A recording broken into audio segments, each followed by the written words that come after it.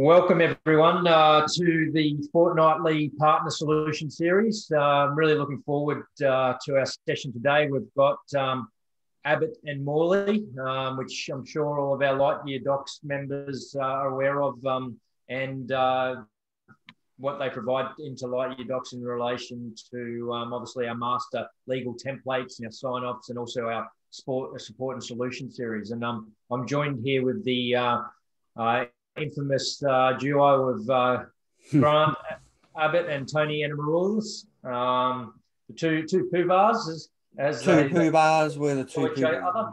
I'm quite excited as well because I've got about 28 minutes left of lockdown.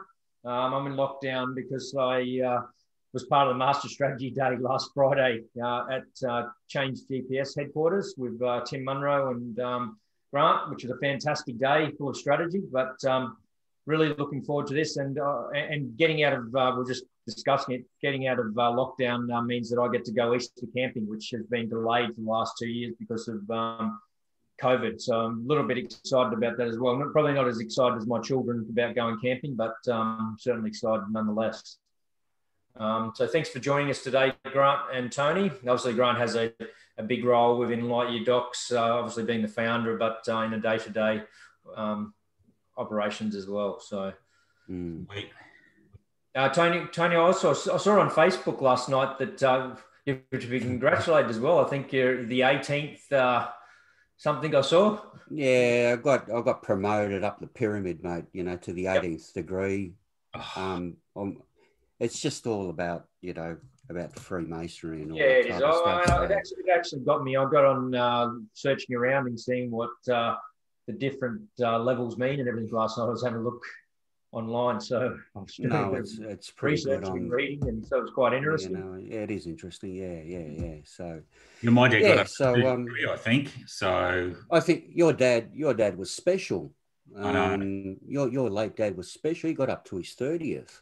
So, I know, it's pretty cool. And I'm due to get up to my 30th in November. So, wow. Oh wow, well done. We'll have a look at that also. Anyway, but let's get on with. So let's jump in. Obviously, everyone knows about these great sessions. We're getting more and more popular. I was actually BGL reached out during the week and said that there's been a fair bit of commentary and feedback about all the great things we're doing, and they've heard all about this. And Daniel said how wonderful it is, and so we're getting together to see what further things we can do just after Easter as well. So I look forward to that as well. But I won't go too much into this. This sort of shows a bit of our ecosystem in terms of our partner solutions and everything that we've had that we've been presenting, and we're going to continue to roll those out.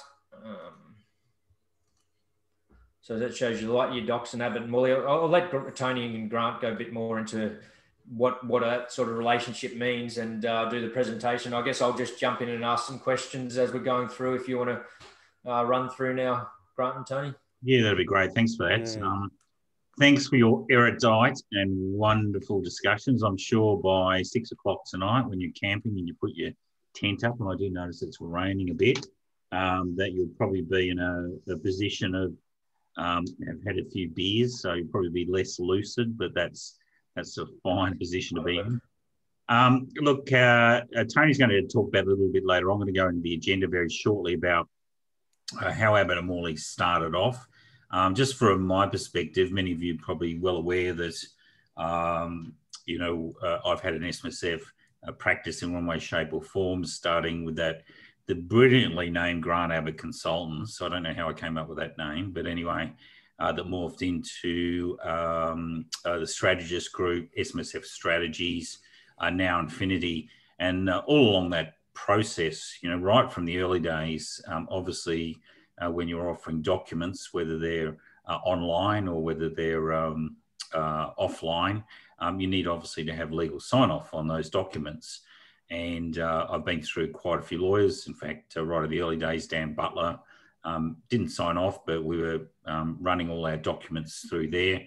One of the most frustrating things that ever happened was back in 1999, for those of you probably well aware, is that there's quite fundamental changes to the SIS Act and that we went from an excluded super fund to a self-managed super fund in the tax office being the relevant body. And so everyone went mad on upgrading their deeds as was required. We went out to our advisory network at that time and offered it. And I wanted to personally do it around about $180, but we needed to get a lawyer to do it at that stage. We didn't want to do it in-house. And Dan was charging us $380. And of course, everyone else was charging $200. So we completely lost the boat there, which was obviously very upsetting. And, you know, I vowed never to do that again. So that once we then started up and doing our own stuff, then we got involved with lawyers, Ian Glenister, Shane Ellis. But I found that both of the lawyers tended to come on board, learn a bit of stuff, and then they moved on and did their own thing, which I don't mind. So one of the elements there is that with Now Infinity, you know, Tony reached out to me. I'd known Tony quite a bit from LinkedIn, was also involved with one of our clients at that stage. And so we set up Now Infinity Legals to ensure that Now Infinity had legal sign-off. And of course, once I left there, Tony stayed on for a little while, but things went a little bit pear-shaped. In fact, I'm not even sure who signs off on class documents or whatever they're called now, but, you know, that's immaterial. One of the important things from our perspective is that with Lightyear Docs, that we are primarily, apart from a few clients, we're really exclusive to Lightyear Docs users, which is great for all of you, particularly when you come down and have a look at our skill set. You know, we don't do commercial law, we don't do family law, although around SMSFs, of course, we do family law and estate planning, etc. So, you know, we've got our core competencies. The good thing about it is that with Lightyear Docs is that I'll be talking about the sign-off process very shortly, that Abbott Mourly are always there for you. And I think that that's absolutely crucial. And I'll talk about, you know, where the legal services line stands. I don't want to emphasize that because there's plenty of, you know, there's been online document providers since 2001. And there's yet to be a really big case on people providing online documents. So I'll go through the process, how it's done, etc. Our specialisations, for those you're probably pretty aware, is much like SEPEPA, I suppose, is SMSFs, estate planning, asset protection, property development. But again, most of the property development that we deal or advise on deals with SMSFs. Estate planning, we get involved in a lot of cases around that, and also asset protection. More often than not, I would say that probably about 30% of our revenue comes from fixing things. You know, someone's effed up here or stuffed up there. You know, we come in to not essentially, you know, have a problem with things, but to actually provide a solution. And, you know, we don't write, you know, huge letters of advice unless it's absolutely necessary. We go in and fix up documents. You know, we'll do lost deeds. So to give you an example, doing a lost deed is really the provision of a legal service, so that we take that in-house at Abbott Mourly and we don't put that up on the Lightyear Docs site. So the same with deed of rectifications and ratifications. Again, we don't put that up on the site because it's a matter of being able to go through deeds and objectively, legally providing the relevant deed of ratification and rectification. So they're all available. And if you've got those sort of issues with your clients or you find there's a stuff up, you know, please feel free to run it through Abbott Mourly. Likewise, I would strongly advise that everyone gets all of their discretionary trust deed upgrades. You can either do it directly through Lightyear Docs site, or Abbott Mourly are happy to do a bulk price for you. If you've got 300-400, we can come in and turn them around really quickly and give you a bulk price on that. But, you know, that's essentially where we're at. And, you know, I've known Tony for a long time, and you know, he is, as I said, my father was a Freemason and Tony's a Freemason. So although I'm not a Freemason, we've got a bit of a brotherly bond there. Just want to go to the next slide. Thanks, Mick. And if anyone has any questions, make sure you jump in and put them to all panelists on the chat, and we'll go through and answer them. Yeah, either Tony or I will be on the chat, or Mick. So, you know, ask a lot of questions. So there's the two of us. Obviously, you can see from my video. That's a wee bit of an old photo, so I'll have to get that off there, but that's okay. So both of us have a Masters of Law. Tony's obviously very skilled in that litigation area and negligence. He'll talk about that, and I think there's enough said about me in terms of SMSFs. So let's just go on the next slide and have a look at the agenda. So what I'm going to do is I'll just get Tony. Do you want to give yourself a little bit of background on? I've given my sort of background on. I just piggyback off yours, basically. That's all, So I met Grant back in 2010, and fortunately we've never been since together, which has been wonderful. Grant's taught me a lot in the SMSF space during that time also. And again, whilst when Now Infinity was around, when Grant was in there, what we decided to do is basically incorporate Now Infinity Legal. And moving on from there, basically what we were doing with Now Infinity Legal was piggybacking off the platform there and servicing the Now Infinity clients Australia-wide, which was thriving at the time. And then in 2016, Grant sold out, as you know, and then he started writing his books and all that type of stuff. But I continued the actual practice during that period of time from 2016 onwards. And then what had happened was he started writing his books, and then we started liaising together. We sort of kept low for a bit. And then light year sort of came up. We still continued. And then from Now Infinity, because we couldn't use Now Infinity Legal, I had to change the name to TGA Legal at the time, back in 2016. And then in 2018, when everything sort of came to light with light year, 2018-19, wasn't it, Grant? Somewhere around there? Yep. Somewhere around there. Then we decided basically to rebrand the name to Abbott Mourly. And you're probably wondering what Abbott Mourly or Mourly stands for, basically. So Grant Abbott is in Abbott, obviously, and Mourly is shortened from Anamourlis to Mourly, basically, right? So that's what the name's all about, basically. So we designed the logo, etc.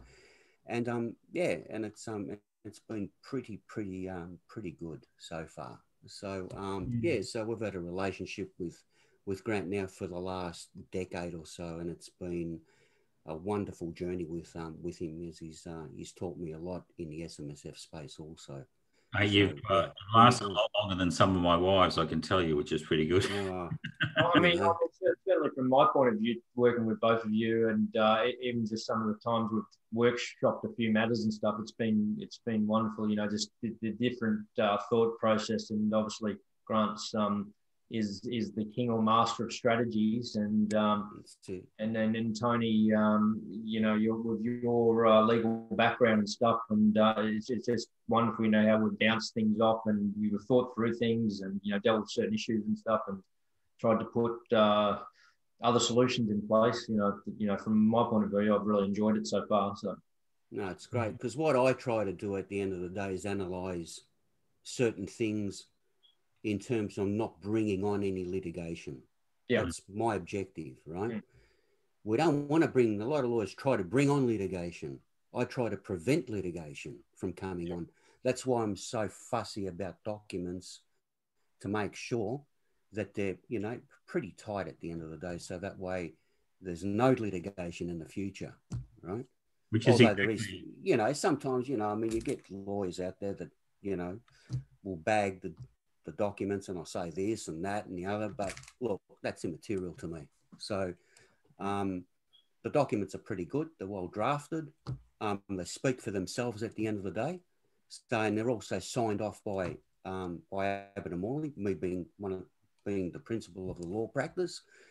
And I've got professional indemnity, and the firm's got professional indemnity insurance up to $2 million. So I've got no problem with that. So it's good.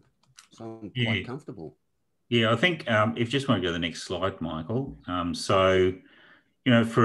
our perspective, John's just asked a question in relation to the he's asked a question in relation to SMSF trust deeds. Obviously, you've got a lot of things. I would personally, it's not only SMSFs, John, it's also discretionary trusts. I'd be upgrading both of those. I think it's absolutely crucial. With the SMSFs, look, we're going into the 6-member fund rule.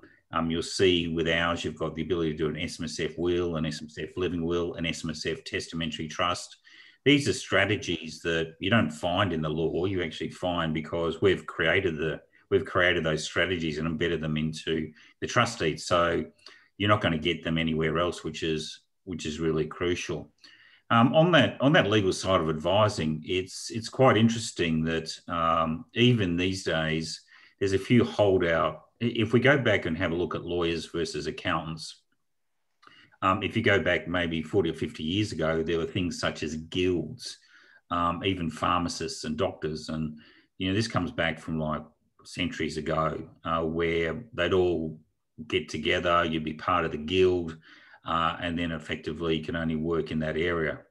So that's been embodied of the legal fraternity, probably for way too long. You can see there's been a lot of breakdowns now in terms of conveyancing, mediation services, etc., because the legal process is a very expensive process.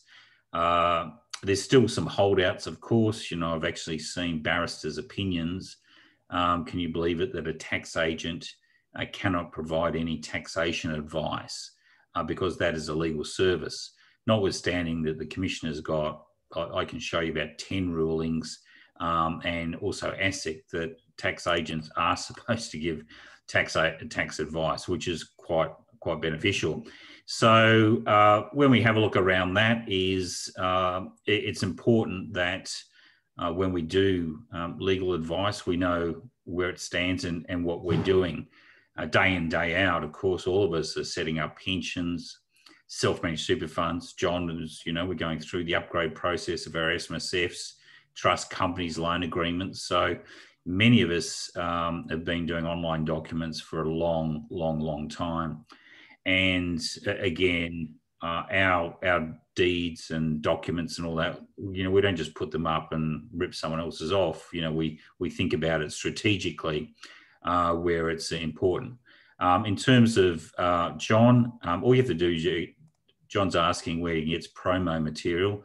There's actually a letter there sitting on our strategy support centre, which you'll find on the Lightyear Docs site. If you go to client emails and letters, there's a letter there as to the 10 reasons why a client needs to upgrade their deeds right now. So just use that, send it out through an email, send it to all the clients. And I think it's important, and I follow Tim Munro's advice, is that it's important to tell clients that it's up to you to make that choice of upgrading, but if there's a legal issue around it, that essentially they're the ones who, they can't complain, they certainly can't take litigation against the advisor. And as I said, it's just not SMSFs, it's discretionary trusts, which I think are a lot more problematic because everyone's believed that upgrading a discretionary trust as a resettlement, notwithstanding Commissioner's extensive guidelines that it is not a resettlement. So I'd go out and do it. We just turn to the next one. So the next slide, thanks, Mick. From our perspective, Tony, do you just want to go through that? Because I know you wrote the letter of advice, so it'd be great.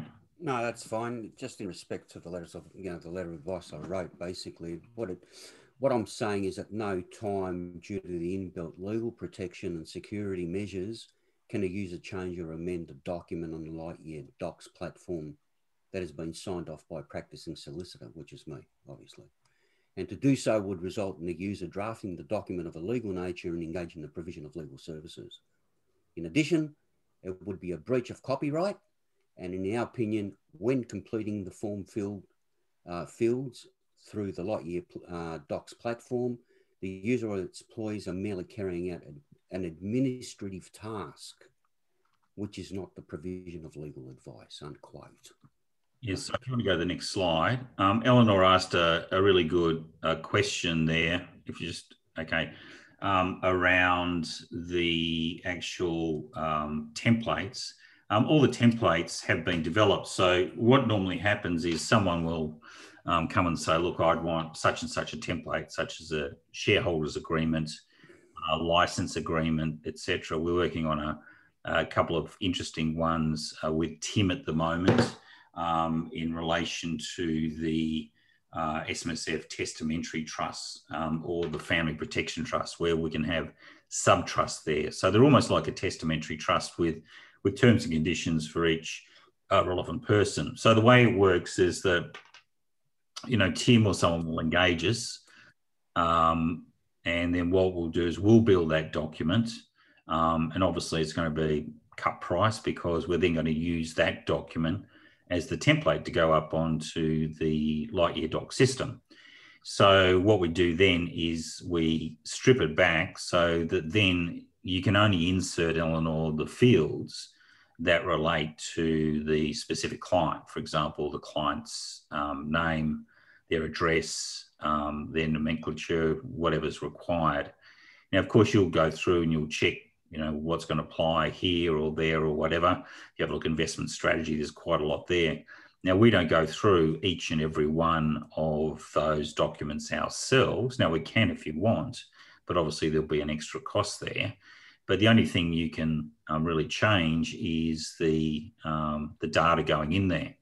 The data captures that we have, again, in that same strategy support centre, we've got data captures around the protector, around estate planning, SMSF wills, EPOAs and wills.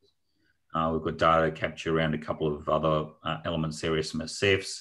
So you can do those and send those out to your client. Also know that Tim at Change UPS has huge amounts of data capture there that you'll then take that data and then you'll be able to insert that into the documents. Ideally, going down the track, I know our team is working on Lightyear Docs 2, which has taken us quite a while because our current system, Hot Docs, although it's not the prettiest, it's a robust legal document service.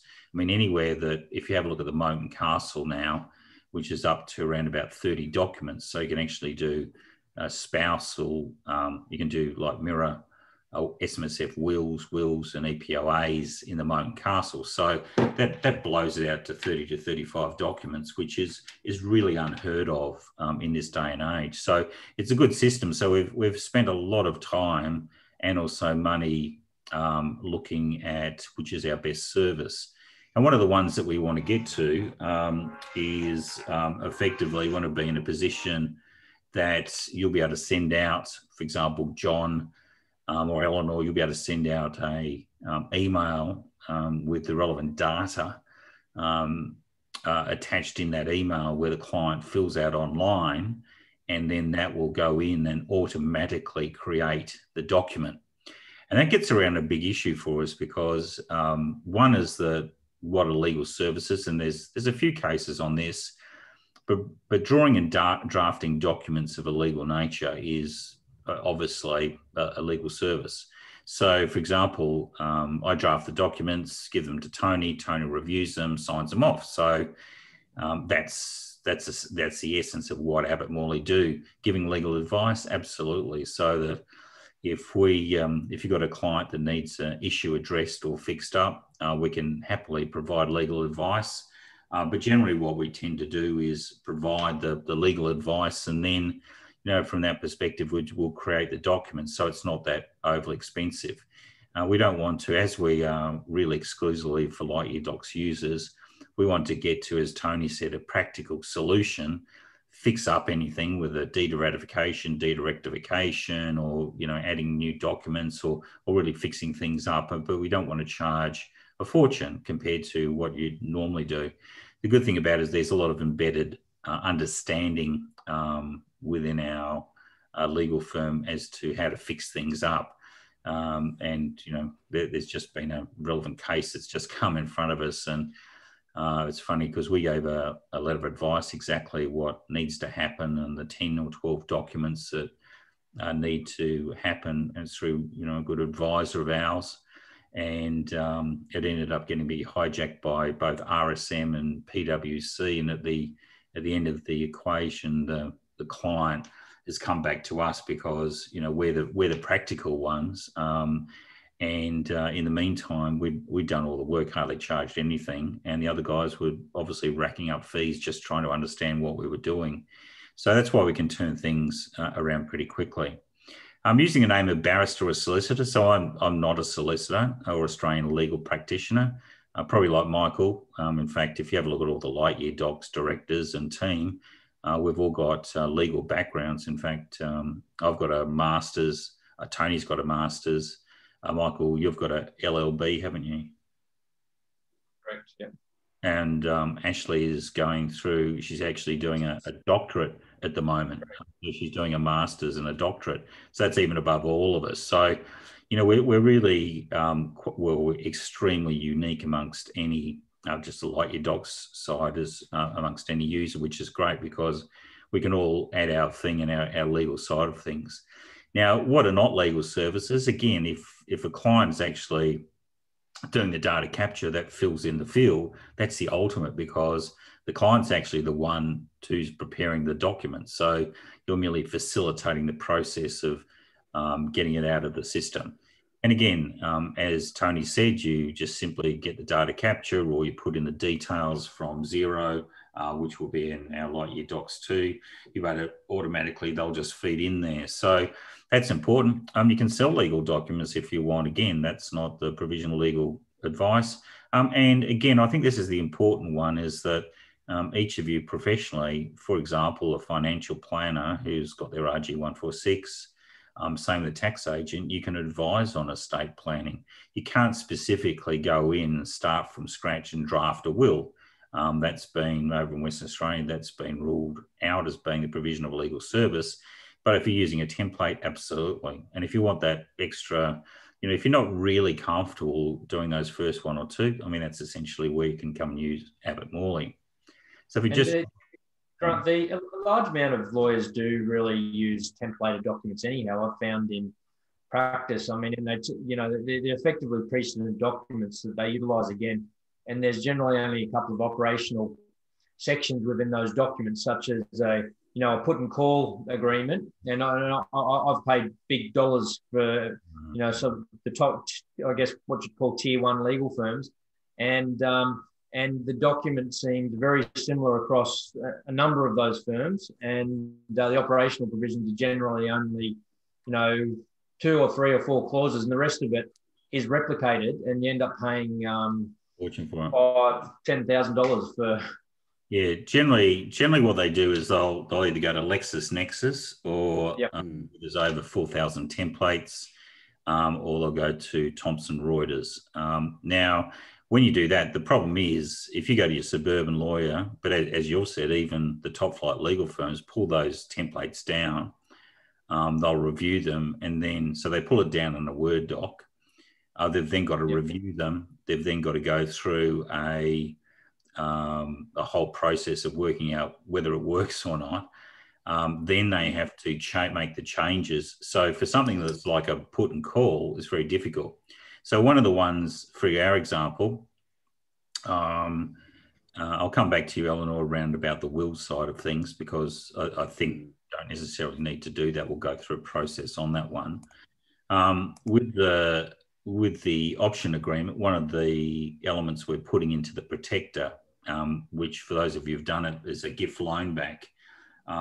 With the gift going in, obviously, instead of regifting each and every year, what we do is we do a gifting at the time, and then you're going to have an option of putting in a call option. And again, so what we do is we look through that call option, and we've got examples. We've got ones that we've used in the business before, doing put and calls. We've built, so we take that and then we build it specifically for the protector.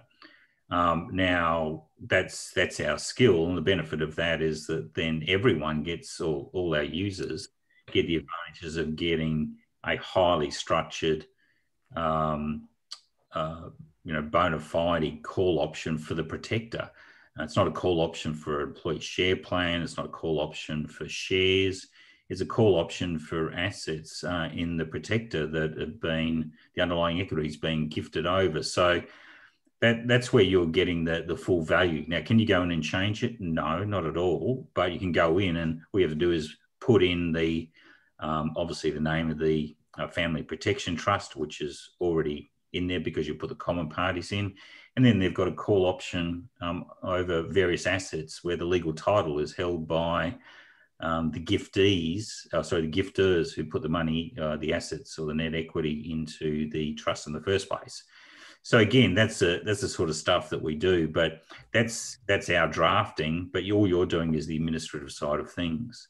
Just go to the next slide. And look, I won't go through this to any great extent. One is that to me, accountants and planners are really, the best when it comes around to succession, asset protection, estate planning. First off, one of the reasons is you're already well aware of the various structures. So, for example, for those of you who've done the moat or the moat and castle, there's gifts, loans, promissory notes, discretionary trusts, leading member discretionary trust, SMSFs, blah, blah, blah. So there's a lot of stuff in there that you guys actually know about. Whereas if you went down to the suburban solicitor and said, okay, well, this is what I want, and I want to deliver that to my client. First off is the solicitor actually has to, even if you gave them the exact templates, an exact order in which to do, they've got to go and find all the templates, build them, and try and link them all together into some coherent element. So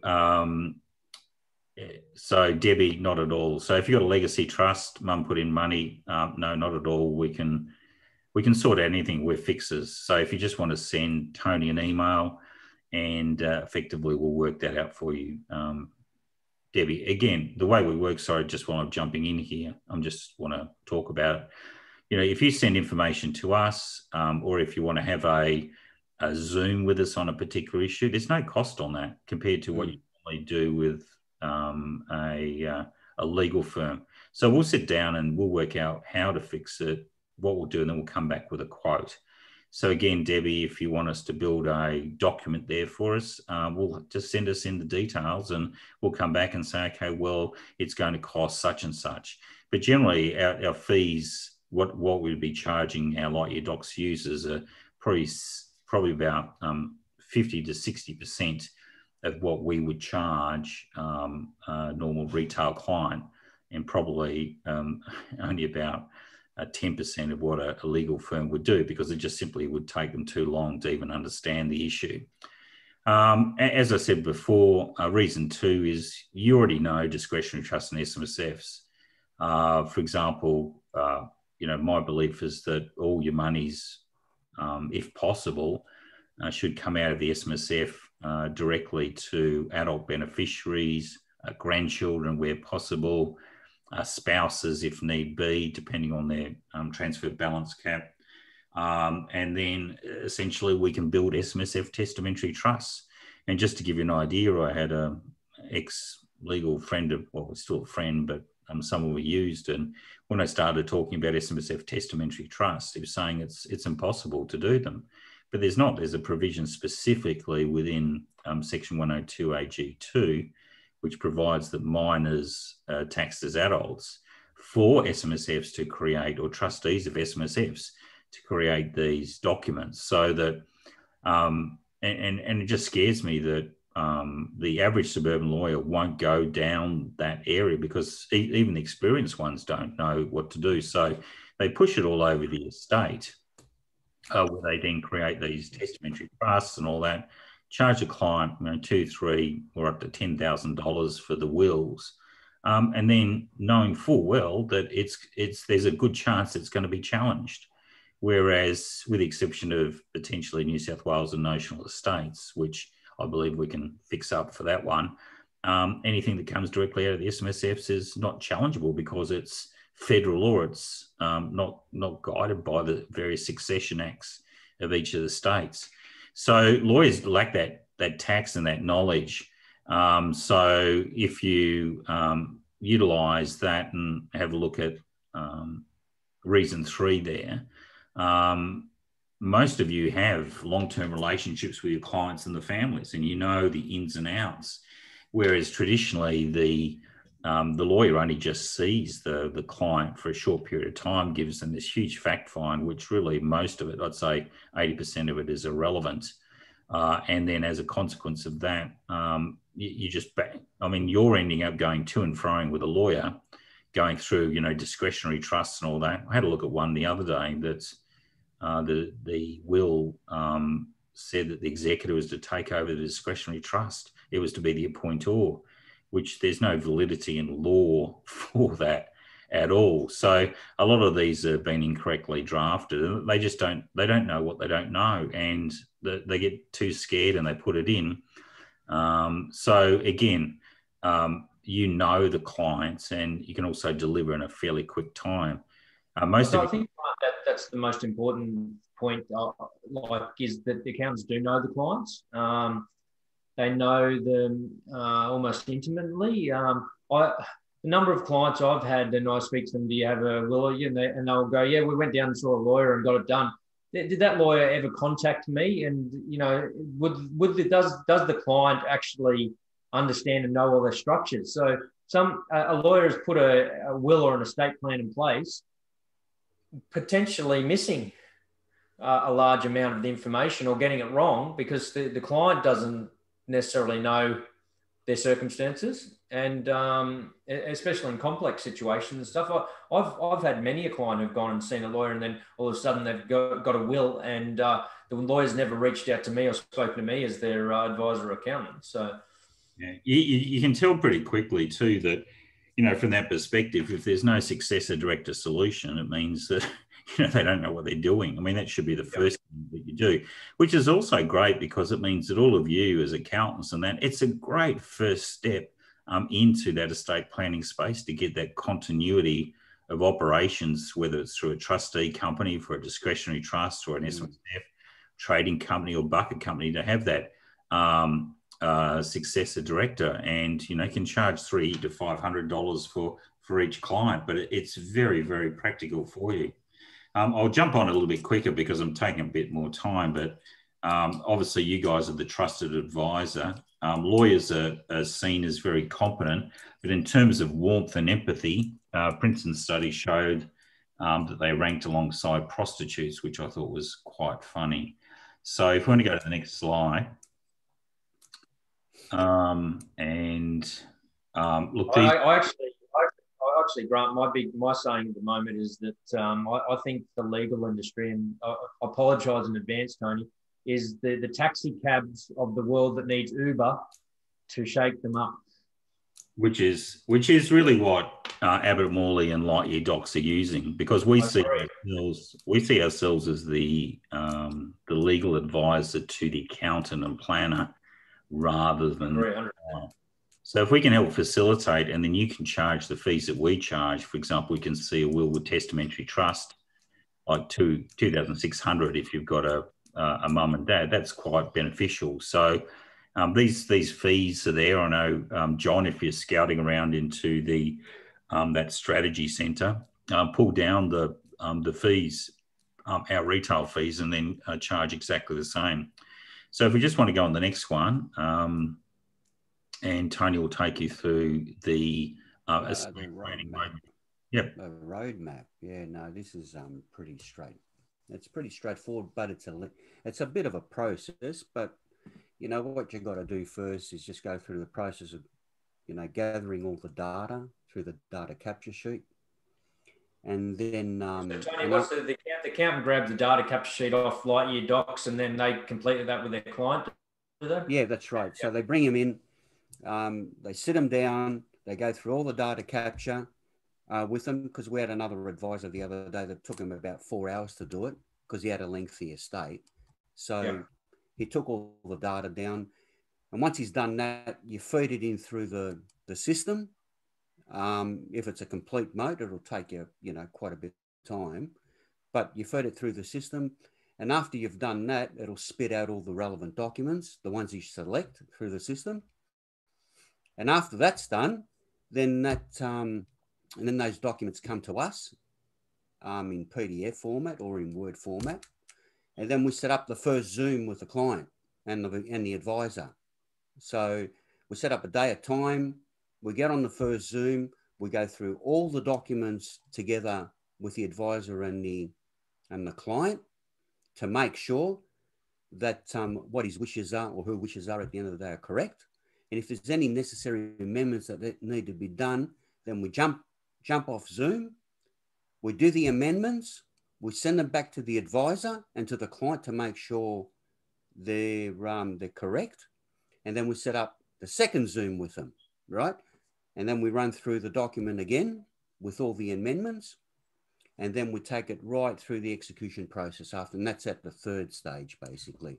So there's 3 stages to the process, you know, so just as a snapshot, you know, but anything can range. I mean, you may have to do a 4th one, but, you know, we can work that out later on. So there's a bit of a process to it, but we eventually get there. We get it all signed off, get it all witnessed, and the originals all come back to me.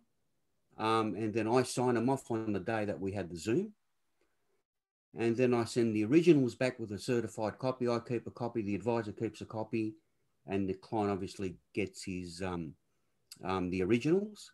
And what I say, if there's an EPOA in place, you know, they should go to the relevant institutions or the banks or to the titles office and go and get those registered up straight away. So there's no problems later on. So, and that's what a lot of clients have done on my advice, basically, and it's been successful. So it's great. Yeah, it's a bit of a process. Is there a fee involved in registering those EPOAs, Tony? No, not that I know of. No. In Sydney, I think there's been quite a few that some clients have gone directly to the titles office. But you need to have your the original EPOA, you know, in your hands. Yep. And also ID to make sure that, you know, the title officer identifies you. And once they've done that process, they just register up the enduring power of attorney accordingly. But I don't think there's any fee attached to it, Mike. No. It's interesting that we've got a couple of questions just coming through.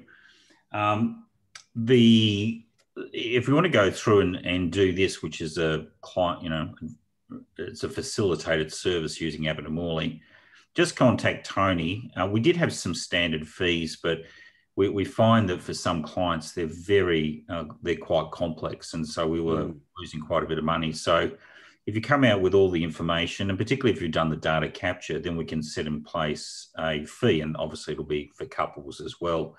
Now, when you're doing the sign-off, the best thing to do is get the sign-off for the will, the EPOA, and the SMSF will, so that, you know, don't do it 3, just couple it all up, and then we can give a quote on that one. If it's just a simple will, again, the process has been signed off by Abbott Mourly. You know, you're not going to need to necessarily go through this facilitated process that Tony's talking about. Gideon raised the question, well, if you're using the moat and the castle, I'd point it to you that, you know, if you're using the moat and castle, Gideon, the will that you're doing or the estate planning you're doing, one is you could actually drop it out. You don't need to do that because essentially, if you've done it properly, all the assets are sitting in the Family Protection Trust. There is nothing for that will. So they can go to their own solicitors if they want. Alternatively, you can just do a really simple basic one there. I think that's the way we're all going, is more towards that asset protection before and after death, so that the wills become irrelevant, as opposed to, for example, the typical one is we'll put everything, including super, into the estate, where it can be challenged from a family provisions perspective. But if you want to go down this track, particularly if you've got clients with testamentary trusts, all of our stuff comes out with, you'll see all of our wills come out with execution. Okay, so Richard Munro recently registered an EPO in Queensland. It costs $195. Okay, so thanks for that, Richard. And again, we're all here to learn. Look, I only picked up yesterday, and we've made changes to our documents there's been a pilot trial of digital signatures, audio visual witnessing, which is quite radical in its nature in New South Wales. So we've gone and changed our documents for that, but that includes deeds, includes wills, and includes EPOAs. So that if you want to get someone to witness, why not get Tony to witness? He can then sign off, certify it, put it in our vault, and then you're off and running, which is great. Oh, I've done plenty of those. So yeah, I prefer wet signature rather than digital, if you know what I mean. So I want to know who I'm talking to the client at the end of the day. And every state is the same. Yeah, you really need to. It's a good way to actually make sure that the Zoom's fantastic to get to know the client a lot better. And particularly these days, you just can't guarantee with lockdowns. You can even see someone in the next suburb, which is crazy. Go to the next slide, just quickly. I'm not going to go through this because we're running out of time, and I want to give you a couple of cases that we worked on. But we'll send you all these slides out with the recording later on today. But if you've got a client, and we're going through one at the moment that you need with the administration, where they've died intestate, or even if they've just passed away, because you really need to have a good legal firm on the side of the executor to, particularly if there's a family provisions claim, if something's gone wrong. So if you want that, we're there to help you with the administration of your estate, but more importantly, make sure that you're part of the process so that you're going to get the ongoing work if there's a testamentary trust, etc. So we're there for you as part of the process. And we can, for example, with an SMSF will setting away says SMSF testamentary trust, we can do that within, days of the person dying, as opposed to anything trying to build a testamentary trust from a state could take. And by the time you get probate, you have to prove everything in front of the Supreme Court. Inside the trust, it can take weeks. In fact, Tony and I were involved with one, which I thought was quite simple, but it ended up, the probate lawyer wanted to go and get advice from a barrister, and it probably would have cost maybe an extra $10,000 to $15,000, which again is one of the reasons that we want to try and do everything through what we call the family protection trust, or what I call the living trust.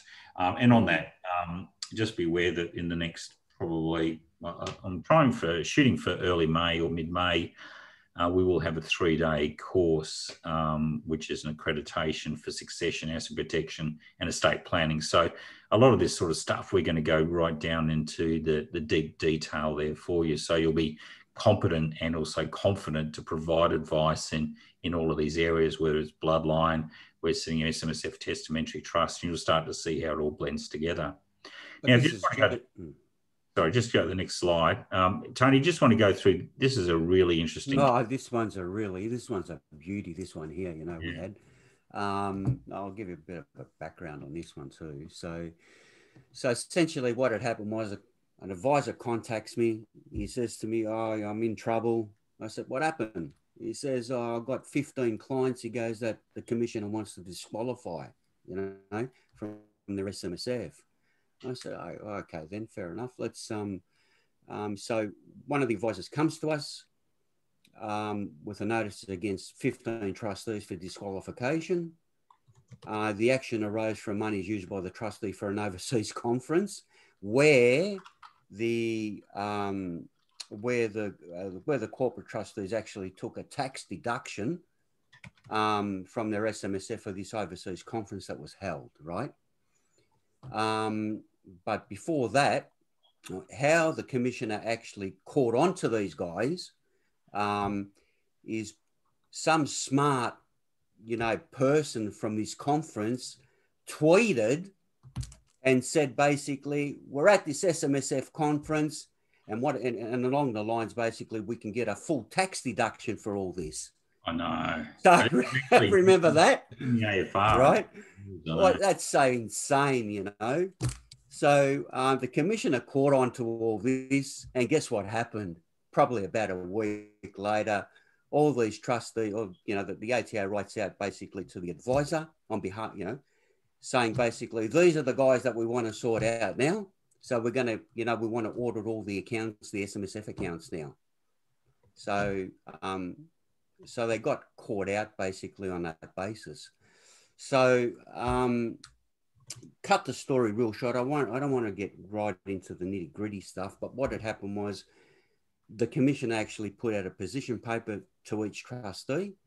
We then had to make, formal submissions as to why the corporate trustees should not be disqualified from their fund, right? So we wrote some lengthy submissions. It took about 3, maybe 4 shots out of it.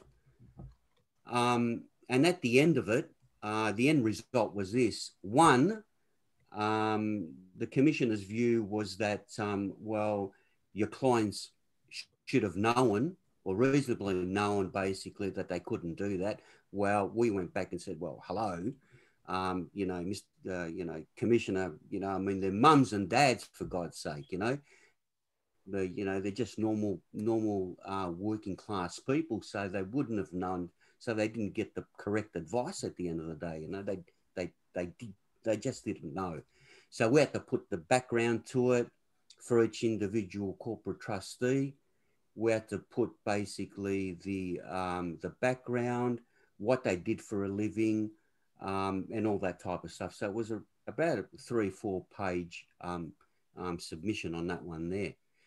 And the end result was basically, one, they had to go back and do the commissioner made a direction actually to go back and do a corporate trustees course to make sure that they, that they're aware of their duties and responsibilities as a corporate trustee. The non-compliance aspect of it basically was also resolved, and the commissioner didn't disqualify basically the 15 trustees based on our 3 or 4 submissions that we had made previously. So they were lucky in many respects because we tried to resolve it and we used our ADR skills basically to negotiate the disqualification with the commissioner at that time. But moving forward to 2021 now, try doing that, yeah. and I can guarantee you it won't work now. So hence the reason why when clients come to us to say, well, we want to set up an SMSF, I immediately just say to them basically is why you want to set up an SMSF for, what's the purpose, how much money is in the fund, eh? Because all these previous funds that we acted for had under about $100,000 in it. So it wasn't even worthwhile setting up an SMSF at that time. So, and also when you set up an SMSF now, the commissioner actually randomly rings up the corporate trustee who set it up and quizzes him basically on what do you know about SMSFs? What are your duties and responsibilities as a corporate trustee? And if you can't answer those questions at the end of the day, or he quizzes you out of it, well, then you won't get a TFN or ABN number out of it either. Yeah, so there you go. Another reason why it's important to have limited number of directors as trustee companies, and obviously other members who won't withstand the fiery pressure of the tax office providing their enduring power of attorney to that director, so they can be members and not directors of the corporate trustee. If you go on to... Remember the Deputy Commissioner Super also spoke to us, Grant, and said that they were increasing education in the space and rolling that stuff out through their website, and which may include some sort of testing framework as well for SMSF trustees going forward. Yeah, so a lot of the work that we're doing on that in that succession asset protection and estate planning space, SMSFs absolutely are crucial, but they're not necessarily the be all and end all. And I think that's the main thing, is that we need to be flexible across our structures to know that we can shift things and make sure that they're protected. The family wealth is protected from litigation, from the tax office for that matter, from family provisions claims, family law claims. And, we've got that whole suite. And again, that course will be out very shortly. If we just go to the next one, I'll just go through a couple of ones quickly and then we can wrap it up so Mick can get on the road and get his camping gear out and his swag hat, and he'll be sweet. So this came to us recently, and look, it was quite a distressing one from my perspective. Is that an 80-year-old and his wife, who was in her late 70s, and their kids who've been brought in to make up the numbers, were all trustees, corporate directors of a trustee of an SMSF, which primarily invested in a 1322C trust that had undertaken obviously a lot of property renovation, development, etc., which is quite sizable. The spouse, and they'd been separated for 10 years, can you believe, had more than $6 million in that superannuation fund. And the chairman of the trustee company just refused to pay the money out.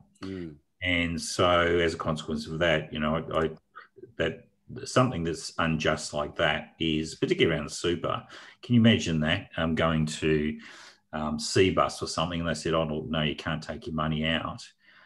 Their argument was that, you know, they had plenty of money to live on, there was a pension and all that. It was like, well, no, that doesn't gel with me.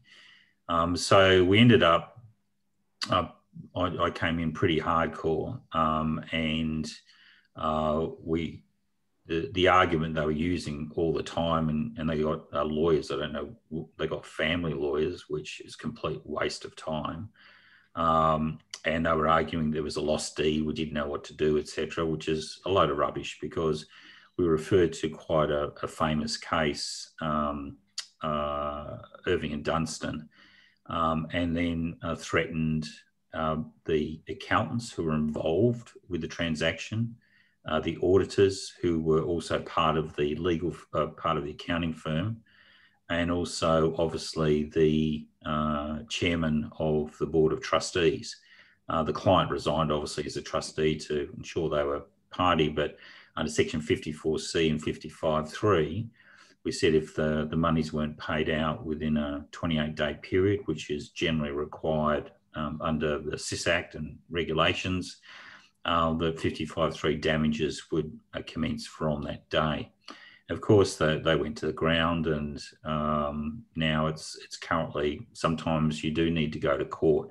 Now, we don't get involved in the legal proceedings, but we will get involved from a specialist level and help barristers there. But with the $6 million tied up, it's quite an important one. So make sure you come to us if there's an issue. You don't want us on the other side. The last slide, Mick. Yep. And, this is a full restructure that we went through recently for a client who was on this was one of our direct clients, didn't come through the normal advisor channels, but they'd seen myself speak, and so we did a Zoom session with them, and they said, oh, look, everything you're talking about makes sense. It's the first time I've had bits and bobs, and this person was a serious player from various people, but we didn't know how to package it all together. And really, it was just a moat and castle that we're building for them. So they were earning more than $1 million a year. They're working extremely litigious field, huge Div 7A issues, no SMSF, which was crazy because they had quite sizable balances, he and his spouse. They'd had children, wills and EPOAs were really old. Trusts, one for the spouse's business that was throwing up quite a bit of money, bucket companies, etc. Really didn't have much asset protection given the field that they worked in, and a house which was worth more than $4 million. And I think they had about, he had something like about 15 or 20 Bitcoins. So he's obviously done, quite well out of that process. So, what we did is essentially went through the moat and the castle. I mean, that's what I built that for. I know not many of you are using it. I know Ken's using it. One of the things that I was having a chat with Manish Sundarji yesterday, and what I'm going to do is with Tony, we're going to start building little strategies. For example, exiting a member from a fund, what you need to do and what documents you need to do from a perspective. So flow charts. So that way we can cover a lot there for you. rather than having to build it. Because a lot of this sort of stuff is you don't know what you don't know. So we'll put that down and we'll put it somewhere up on the site. So it's very easily searchable. But like, I would encourage you, you know, over Easter, I mean, it's pretty boring, but for those of you who haven't done a moat and castle on yourself, you know, it's pretty instructive to do. So that full restructure still going on. We got rid of all the Div 7A, and you got we've got the super fund, you know, and we're going to reduce the tax sizably. Over time, it's very difficult when you're earning such huge amounts of money, but at least by bringing in parents and all that sort of stuff, we can ameliorate the tax position of the family group itself, which is essentially what you're after. The final slide is that we do a lot in property development.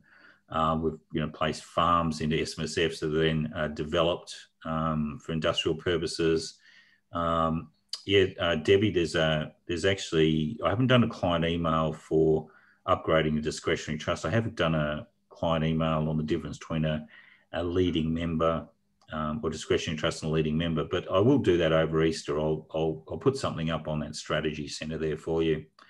We've built a lot of unrelated investment trusts for partners, and I know that Michael is working on that with one of the clients. Is that you know, we've built the suite there for them and given a flexibility to raise additional capital down the track. And then I know Michael's out there with a client, you know, searching for properties. Obviously, everything's pretty hot at the moment, but he'll be able to come in and help raise that capital. But, you know, we've built that suite, you know, from the ground up with that in mind. We did a JV between an SMSF and a commercial developer, which was huge, obviously, with 300 apartments in Melbourne. It just shows you where you can go to with this. We did one last year which was a hole in line, and I probably could put this up as an automation. So it was a transfer of a retail shop into an SMSF. So we did a contract of sale, obviously did contributions. They went in as NCC because they went into NCC, but they didn't breach the caps because they were the 15-year rule was imposed. They went in. We did the tax transfers or the duty transfers. They went in, did an investment strategy, became part of the pension and commercial leaseback. So we effectively did all of that, and it was a great transaction. And look, that's absolutely, particularly it was in New South Wales, so it was only a $500 stamp duty. So it was virtually, you know, tax-free the whole way down the track, but tax-wise would be saving absolute fortune. And on top of that, because that property is now inside the SMSF, it's effectively, it's in a great asset protection position. So look, we do all of that. And if you just go, we are getting to the final slide, sorry. So if you want to get in touch with us at any point in time, you've got abbottmourly.com. If you go to that site, you'll see there you can just book an appointment with Tony, you know, just a 15-minute, give him a call, send some slides through, whatever. And if need be, then we'll jump on a Zoom and then we'll go down the track. So, for example, we worked quite extensively with an advisor today and looking at, you know, making distributions into an SMSF from a family trust. And doing a private ruling on that. So that took a long while to work through, but, you know, it's worthwhile having a benefit there. So we're continually working on stuff. We're there for you. And essentially, you know, nothing's too hard. Obviously, we've been blessed to have Ventum Optimum with the protector and all that, being able to do PPSR, being able to do stamping. Do you want to go through I think it's important at this stage because we're pretty lean and mean, Abbott Mourly, so we don't have those stamping facilities, but I know you do, Michael. Yes, certainly. Yeah, we can stamp trust deeds in any state. We can arrange mortgages using PEX Australia-wide. We go effectively. The process is we do a VOI of the client, so it's a verification of ID, and that's all done electronically. And the client provides ID electronically into the PEXA desk space.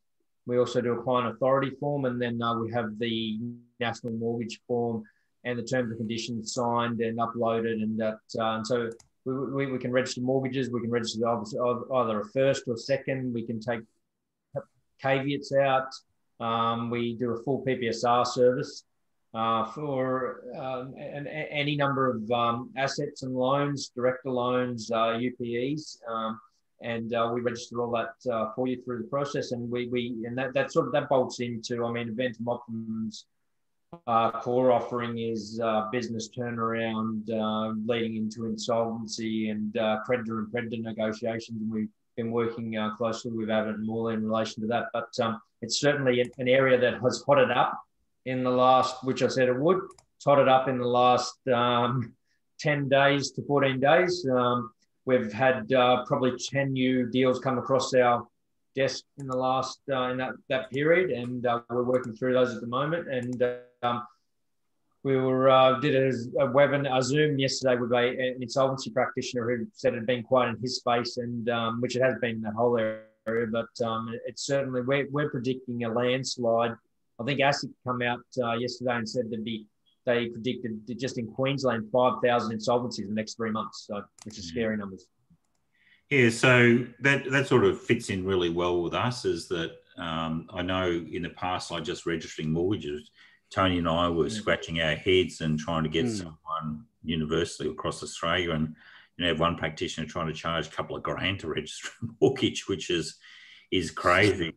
I know. And so, from that perspective, just to give you an idea, there was another one that one of our advisors went to a legal firm for that. They reviewed all the documentation. They didn't really understand what was going on. And they said, look, we can fix everything up. Well, not that it needed fixing, but it'll cost you 12 grand to do it. So it actually shows the value in the documentation and the strategy you're using. Anyway, look, I don't want to spend much more of your time. Obviously, it's the 1st of April, so April Fool's Day. So hopefully, thank a few people, which would be great. And also have a really good Easter. So it's a good, yeah, that's ridiculous. Yeah, John. So ridiculous. Yeah, Michael can do that for you. So look, it's been great to have the session, and thank you, Michael, for giving us the opportunity to talk about Abbott Mourly. But again, we're always there for you guys. Have a chat with Tony. He's always around. Book an appointment and nail him. Anytime. Nail me down. No, have a chat to you. I love talking. I know the legal really work with, isn't it? So it's. You can have a great partnership with you guys, and it's important that that's in place, I think. And as Tony's Greek, he can book appointments all throughout the weekend because he doesn't celebrate Easter. No. Our Easter's in May sometime. Orthodox, so I'll be there. So no worries. And just one more thing, Grant. Just a big to all of the advisors, a big shout out, and also in particular to Tim Munro from GPS. Wonderful, very delighted to have met you, Tim. Very helpful, always available for us, and thank you so much for your help and support, Tim. Also, thanks, mate. Okay, guys, thanks for that.